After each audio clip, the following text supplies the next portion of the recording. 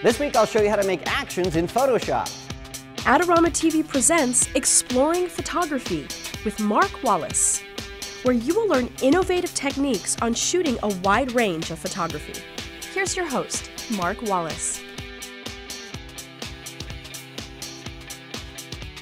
Hi everybody, welcome to Exploring Photography. I'm Mark Wallace. Well, this week we're going to do something a little bit off the beaten path that we've done in the past. We're going to jump into Photoshop, and I'm going to answer a question a lot of people have been sending to me on my Facebook page, and that is, what are Photoshop actions? How do you create them? How do you use them? Because it seems like it's this really difficult thing to do. Well, basically, Photoshop actions were created a long time ago. As long as I can remember, Photoshop actions have been in Photoshop, and really what they're for is to automate anything that you do over and over and over.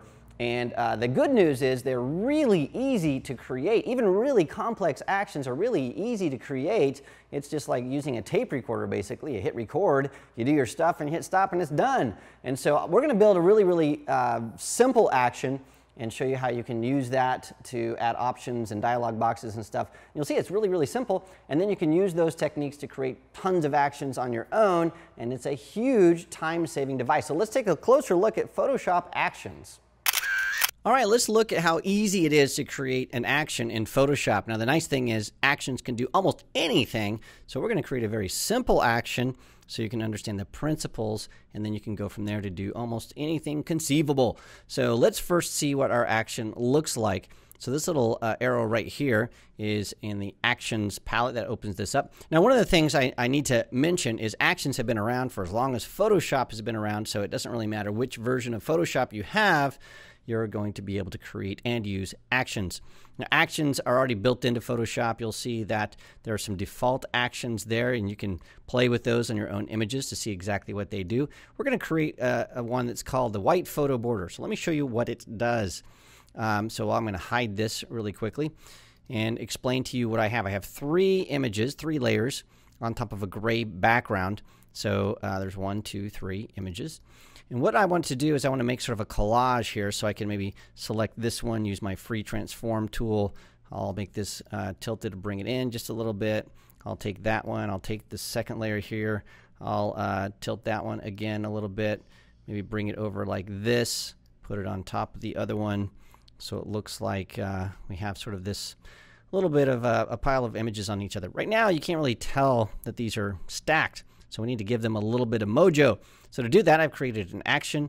I'll go into my Actions palette. I'll click on this white photo border and hit play. Bammo! Immediately, I have a white border around this plus a drop shadow. I'll go to the next layer, hit that, go to the next layer, hit that. And now, all of a sudden, I have something that's a little bit more usable. And then I can start playing with these, moving them around, and creating sort of that look that I want. So how did we do that? Well, let me show you. So what I'll do here is I'm going to undo everything I've done. We'll start back with our three layers, and we're going to create this action from scratch. It's a very simple action. Here's how you do it. So the very first thing is you need to open the Actions palette. And so once we have that, we're going to go down here, and we have this little icon. It sort of looks like the Create New Layer icon, but it's for creating a new action. So we'll start there. I'll create a new action, and I'm going to name this. I'm going to call it the big white photo border. And we can create that inside the Mark's action set. And you can create different action sets here by creating new folders. It's really easy. You can also assign function keys. So if you do something a lot, like creating a copy of the background layer or resizing images for a blog, something like that, well, instead of going to the actions layer, you can actually assign a function key to this. And so you hit that, and bammo, that will play. Well, I don't want to do that. You can also color code these, so just for fun, we will add a blue color code to that, and you'll see exactly what it does. Once you've done that, then you can hit record, and now we're recording. So what we can do here is it's only going to record the stuff that matters, and so we could take all day moving the mouse around. It's not going to record any of that. It's only going to record the things that really matter. Let me show you what I mean here. So what I'm going to do is I'm going to hide this palette here. It's not going to record that because it doesn't matter. And the next thing I'll do is I'm going to select the image on my layer. So I'll hit Command, and I'll click on this layer. It's just going to select the image inside of this transparent layer here. So we get that. Then we will put a stroke around this of white. What if I've forgotten where that command is? Well, I can go and I can explore this and look around, and that is not being recorded by my my action right now. I could even go to the help menu. I could type in stroke to find out where that is. Oh, it's right here. Click that. And so none of that's recorded. So that's the good news. You can do all kinds of things, and it only records the things that matter. So what I'm going to do is I'm going to make this stroke a 15 pixel stroke. It's going to be a big border, and we'll make it white. So that's the color. Make it white. And I want this to be on the outside of my selection. Then everything else we're going to leave the default. So I'll hit OK. Now we have that big, huge border around there. And then the next thing I will do is I'm going to go and I'm going to add, actually I need to deselect this. So I'll deselect that. And then I'm going to add an effect. I'm going to add a drop shadow. So I'll go in here. I'll add this drop shadow. And we'll make the distance a little bit more because this is a big version of what we just did. And I'll say OK. And that's it. So then I'm going to go into my actions palette and I'm going to hit stop. And now we have an action. Now check this out. Let's test and see if it works. We'll go to this layer over here. We will tilt this a little bit, pour it in, maybe about like that. And we'll click big white border. Boom. There it is. We'll get this guy. Boom. There it is. And now we have sort of this postery looking postcard effect. And it's there forever. Anytime we want to duplicate this look, we just go into our actions palette and click a button, and it's all good. Well, what if we wanted to have some options for things like how wide that border is? Because this looks a little too wide to me. Could we do that? Well, we can. And let me show you how we do that. So what I'll do is I'm going to go in here, and I'm going to undo all of that stuff using my history palette. But notice that after I've undone all of that stuff, I still have my big white photo border. So it's not going to undo all the recording stuff that we just did. It's going to undo the stuff that we did while we were recording. It's sort of nice. So what we can do here is we can expand this. And we have these little boxes next to all of these different steps. And so you can see exactly what this action recorded. So it recorded setting the selection when I did that. It recorded setting the stroke, undoing the selection, setting that drop shadow, and it even shows the different settings that we had in each one. But what if we wanted to have the option to change the size of the stroke in this action? Now think about this in a different way. What if you had something that you did over and over, but each time you did it a little bit differently, like resizing an image or saving it to a location. So the actions are the same, but what they do inside of that workflow basically is different.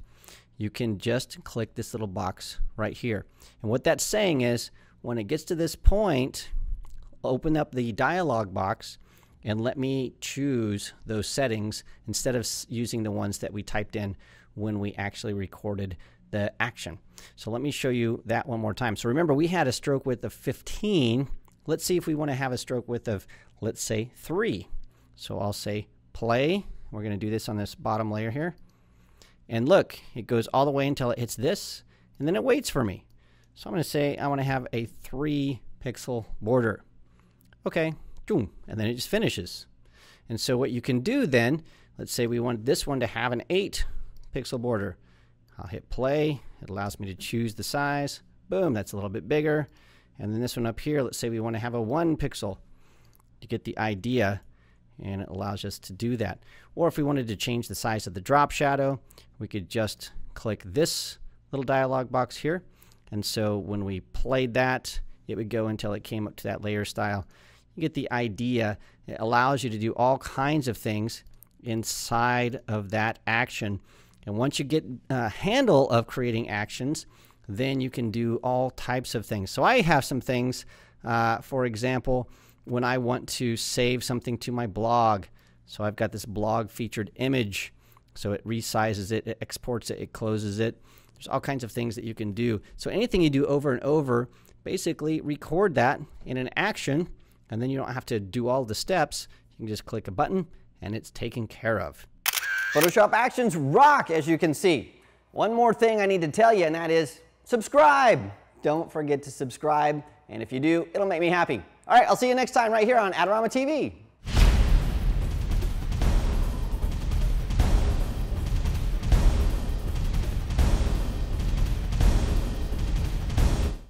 We could just do an Aquaman kind of thing.